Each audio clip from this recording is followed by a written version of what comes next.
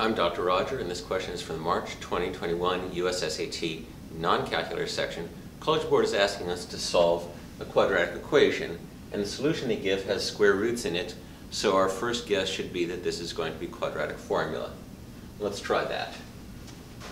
X equals negative b plus or minus square root b squared minus 4ac all over 2a, where a is the quadratic coefficient, that's a 1x squared, so a equals 1. b equals the linear coefficient, negative 2x, so that's negative 2. I write these coefficients down partly so I don't mix them up and swap them, and partly so I don't drop the negatives. I'm really good at dropping negatives. Writing that down reminds me to put in the negative. C is the constant, which is negative 1.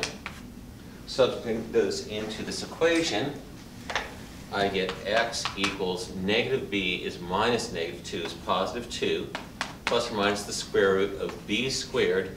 Negative 2 squared is positive 4. Minus 4 times 1 times negative 1 is plus 4 over 2a, where a is 1, so 2a is 2. This simplifies to x equals 2 plus or minus root 8 over 2. And I can rewrite that as x equals 2 plus or minus 2 root 2 over 2. Factoring out a 2 from the numerator, it's 2 times 1 plus or minus root 2 over 2. And 2 over 2 is 1. So I get 1 plus or minus root 2. Now let's take a look at the question they're asking.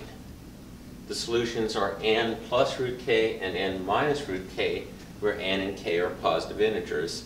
So n equals 1 and k equals 2. What is the value of n plus k? N plus k equals 1 plus 2 equals 3.